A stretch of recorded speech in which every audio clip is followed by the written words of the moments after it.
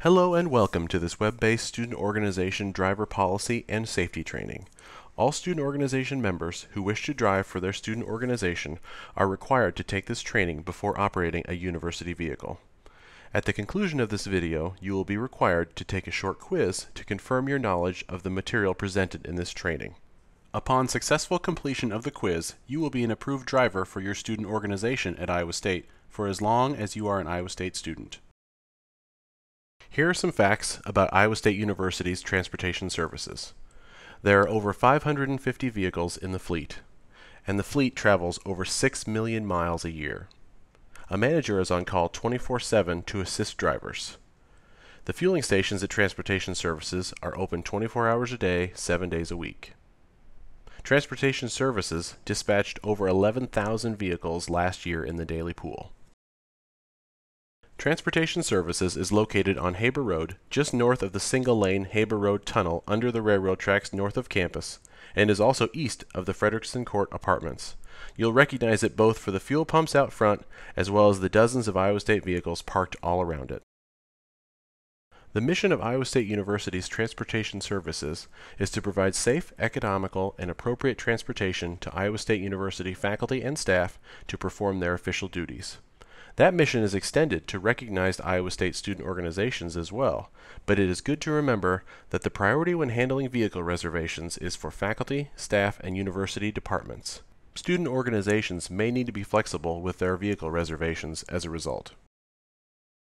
Transportation Services has a variety of vehicles available for student organizations to rent. Those include compact cars, mid-size cars, pickup trucks, 7-passenger minivans, 8-passenger Suburbans, 15-passenger vans, as well as cargo vans. Please note that in order to drive a 15-passenger van, an additional training is required beyond this training. Further, if you plan to tow a trailer behind a Suburban, pickup truck, or van, additional training is also required. At the successful completion of this training, you will be eligible to drive all university vehicles without trailers, with the exception of 15-passenger vans. In regards to van and trailer training, you can find the link to sign up for that training on the Transportation Services or Risk Management websites, as the training is now within the Student Organization Travel Authorization System, or SOTA. The 15-passenger van training is in two parts. The first part is an online course in the Student Organization Travel Authorization System, or SOTA. You can see from the screenshot here that the course is called Large Passenger Van and Vehicles Towing Trailers Driving Training. This online training must be taken first. Once you have taken the 15-passenger van course in SOTA, you can sign up for the second part of the training, an in-person driving observation managed by Transportation Services. After completing the 15-passenger van and trailer training once, you will be approved to drive a 15-passenger van or a trailer for as long as you are a student at Iowa State. Something you must also complete in order to drive university vehicles is a Motor Vehicle Record Check, or MVR. You can find the link to submit your MVR on the Transportation Services website. You must keep this record check current, as it must be repeated every 12 months. Motor vehicle checks are handled by Iowa State's background check vendor known as HireRight. When you submit your MVR online, you will receive an email from HireRight that you must respond to in order for your MVR to be processed. An example of the email you will receive is shown here. When you respond to this email, you will be required to provide additional personal information for your MVR to be processed, so we want you to be comfortable that the email you receive is legitimate and a part of the Iowa State University MVR approval process. It is important to remember that motor vehicle record checks are not instantaneous and may take several days to process. If you enter an MVR on the day your trip is scheduled to depart, it is extremely unlikely your MVR will be approved in time. Also remember that out-of-state MVRs can take significantly longer to process, as we must comply with that state's MVR approval procedures. Concerning your MVR, the university is looking for whether you have required SR insurance, whether you have had 2 speeding tickets in the last 12 months, 2 accidents in the last 12 months, or a combination of speeding tickets and accidents in the last 12 months, alcohol-related offenses, or felony driving convictions or pending charges. You will be approved or denied based on your record, and those approvals last 12 months. You will be required to renew your MVR every 12 months, and please remember that out-of-state licenses may take substantially longer to approve, so you should submit a new record check before your current MVR expires. Why are you here? Because you want to be a driver for your student organization's upcoming trip, and we recognize that your travel is beneficial to your experience at Iowa State. Further, we want you all to be safe drivers. Unfortunately, we do hear about unsafe driving practices of student organizations at Iowa State. They have included speeding, and often speeding at the encouragement of others in the vehicle.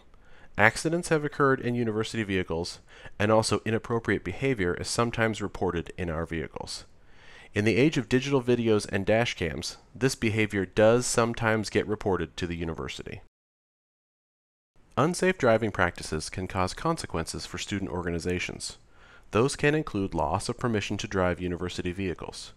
Further, Iowa State purchases separate vehicle insurance for student organizations, and the cost of this insurance is absorbed by the university administration. Unsafe driving practices or accidents could cause this cost to rise and become greater than the university is willing or able to pay. Also, unsafe driving practices reflect negatively on Iowa State University. Ultimately, we want you to make safety a priority. Here are some statistics from the Department of Transportation detailing 5 things that will make you a safer driver. Slow down, drive sober, focus on the road, stay alert, and buckle your seatbelt. We expect all our student organization participants to keep these in mind when they rent university vehicles. Who is allowed in ISU vehicles? All passengers must be listed in the Student Organization Travel Authorization System before a student organization trip can be approved. Only members of your organization currently listed in the Student Organization database will show up as eligible passengers in the travel system. Authorized passengers also include university faculty and staff traveling with student organizations, and volunteers approved by the Office of Risk Management. Below you can see a sample screen of a trip in the SOTA system with passengers listed and their travel waivers approved. Who is not allowed in ISU vehicles? Unauthorized passengers include student organization members not listed in the SOTA system, spouses, children, and other family members of organization participants, friends and roommates, neighbors, and members of the general public. Where do I park? University vehicles cannot park on campus without the proper permits. Parking and transportation services are 2 separate Iowa State University departments. Parking at a personal residence is prohibited, and parking at the airport for extended periods of time is not an economical use of transportation services vehicles and is not allowed in most cases. If you keep a vehicle at the airport, you make that vehicle unavailable for other groups to rent and use. Smoking is not allowed in Iowa State University vehicles. This policy includes all types of e-cigarettes. No alcoholic beverages or beverage containers, open or closed, are allowed in Iowa State University vehicles.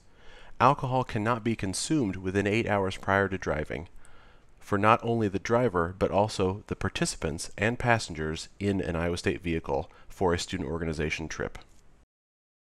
Rules and criteria for vehicles. The maximum number of people in any vehicle must not exceed the number of seatbelts in that vehicle. And all passengers are required to use seatbelts regardless of state and federal regulations. As far as pickup trucks are concerned, riding in the bed of a truck is not allowed. Please remember that the public perception of Iowa State University is affected by the manner in which you operate a university vehicle. Common sense must be used as to how vehicles are operated and where they are parked. Further, you must follow federal and state regulations while driving, including those that govern individual actions. Iowa State University vehicles are easily identifiable, and Iowa State alumni from all over the country have been known to call the university or transportation services directly in the case of an ISU vehicle being operated in an unsafe manner. Also, Iowa State University vehicles are not for personal use. When selecting the number of drivers for your trip, you must have enough drivers to allow for a 4-hour maximum driving time for an individual driver, 2-hour driving breaks for drivers after they have driven their initial 4 hours, and no driver can drive more than 10 hours per person per day. Further, an alert passenger in the front seat must be available to help the driver with navigation and monitoring the driver's fatigue. It is illegal to text while driving or browse the internet while driving.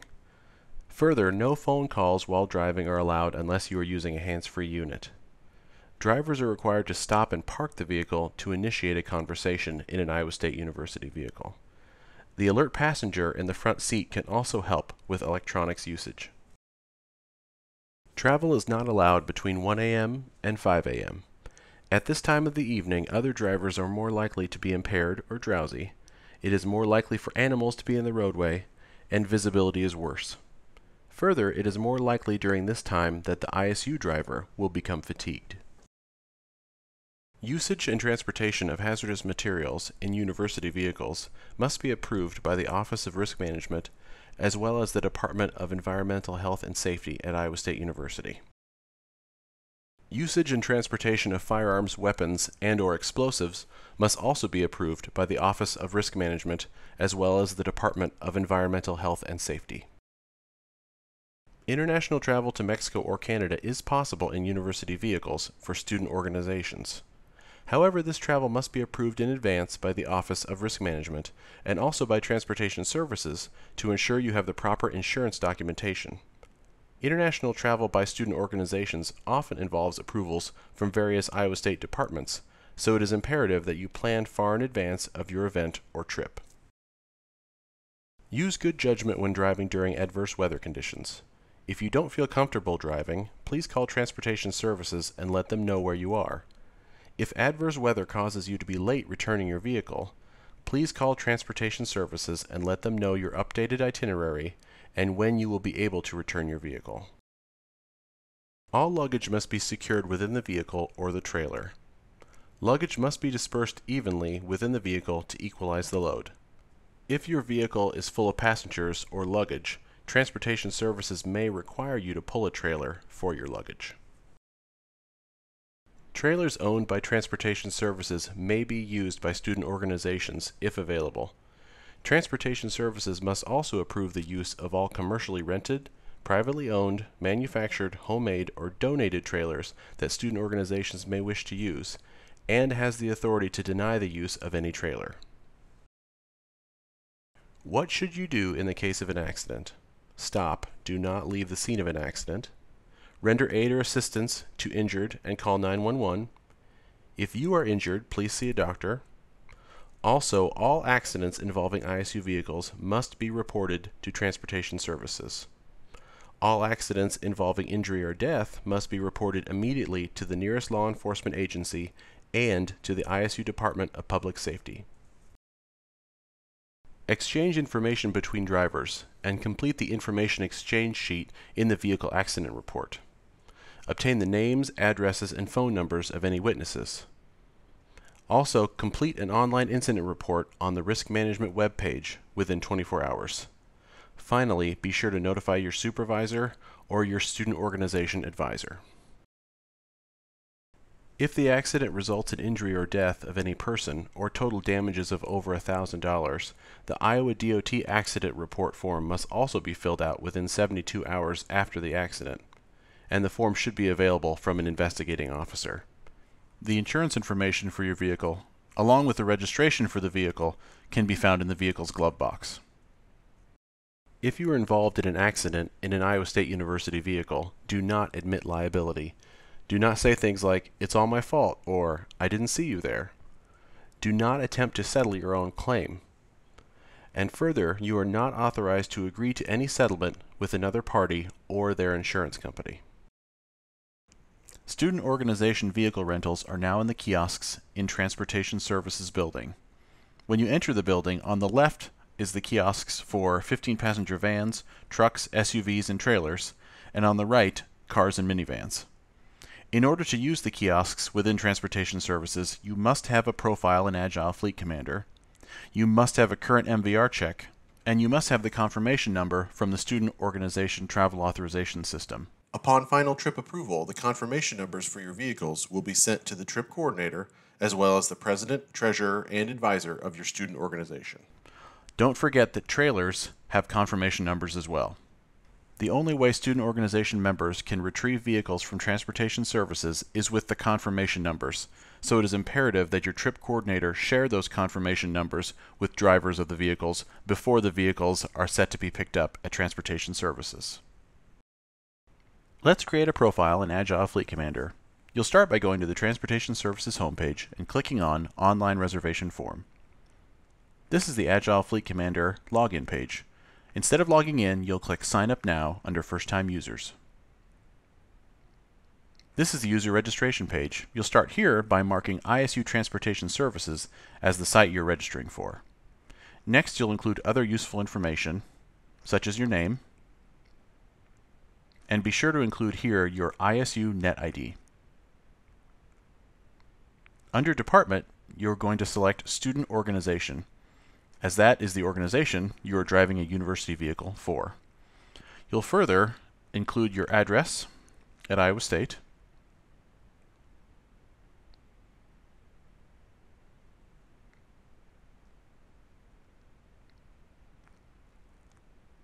a phone number we can reach you at, as well as your Iowa State email address.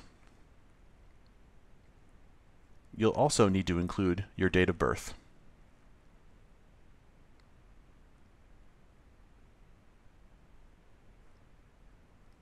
Under Supervisor Name, you'll actually include your student organization advisor's name, their phone number, and their email address.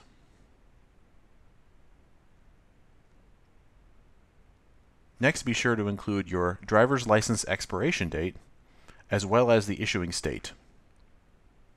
Finally, you'll mark your student status. At the bottom of the form, you'll want to include the text here exactly as it appears, and then click Save Registration. You'll receive an email when your registration is complete. Let's check out a vehicle from the kiosk. Touch anywhere to begin, click Checkout Vehicle, and enter your username and password. You will see a screen that says No Approved Reservations Found, and you'll click the button Check Out by Confirmation Number. The vehicle will display. When checking out the vehicle, please note the parking stall number on the left side of the screen. There's a map above the kiosk to guide you where your vehicle is parked. Click Check Out. You'll wait until you hear a click, and the kiosk where your key is located will have a green light that lights up. Open the kiosk and find your key, also with a green light displayed. Turn the key a quarter turn to the left and remove both the key and the card. Then secure the cabinet before leaving. To return your keys, you'll click anywhere on the screen to begin, click Check in Vehicle, and enter your username and password.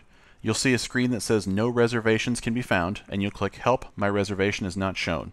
You will enter the white number on the key card holder on your vehicle's keys to check in your vehicle. You'll select the vehicle, enter the ending mileage, and you will also enter the parking space where you parked the vehicle. You'll click Check In, and you'll hear a click on the cabinet, and a green light will show which cabinet you are to return your keys to. Open the cabinet, find the green light marking the key location, and enter the key card holder number facing up, and then enter the key and turn one quarter turn to the right. Secure the cabinet before leaving. Let's cover checking vehicles out and in from the kiosks one more time. Since you are renting as a student organization, your reservations are not under your username and password, even though you need to enter your username and password to access the system. Rather, you will access your student organization vehicle reservations by confirmation number. Your confirmation number will be emailed to your trip coordinator and advisor and treasurer when your trip is approved. Your trip coordinator will need to notify drivers picking up vehicles of their confirmation numbers before you arrive at transportation services. To check out a vehicle by confirmation number, you'll log into Fleet Commander at the kiosks at transportation services, and you'll see the notice No Approved Reservations Found. You will click the button Check Out via Confirmation Number to access your vehicle reservations. In order to return your vehicle to the cabinet and kiosks in transportation services, you will actually need the white number on your vehicle's keys card holder. When you log into the kiosks to return your vehicle, you will see a message that says No dispatch reservations can be found. You'll click Help My Vehicle is Not Shown, and you will enter the number listed on the white tag on the card holder. This will pull up the reservation, allowing you to check it in. You will also need to enter the ending mileage and the parking space you parked the vehicle in upon returning. Check your WEX card before fueling. If you have a yellow sticker, this means that you'll be using the E85 pumps located in the west side of the parking lot. If your WEX card does not have a yellow sticker, you'll be using the pumps located at the front of the Iowa State Transportation Services Center. Simply walk up to the pump and insert your WEX card. Be sure to secure the card in the card holder. Enter your driver ID, the miles on the odometer, and finally the hose number. Remove the nozzle and be sure to lift the handle. You can then begin fueling your vehicle. Remember, you must always refuel your vehicle upon returning it to Transportation Services before you check your keys in at the kiosk. University vehicles may only be used for official student organization travel and not for personal use. All student organizations must comply with the Iowa State University Fleet Safety Policy, as well as all federal and state regulations that govern vehicle use. Operating a university vehicle is a privilege for student organizations at Iowa State. Transportation Services, or the Office of Risk Management, all have the authority to approve or deny any request for the use of university vehicles. You are held to a higher standard in an ISU vehicle than when you are driving your own. And of course, your safety is our priority. This concludes the Student Organization Driving Policy and Safety Training. Remember, you must complete the short quiz successfully in order to be an approved driver for your student organization at Iowa State University. Have a good trip!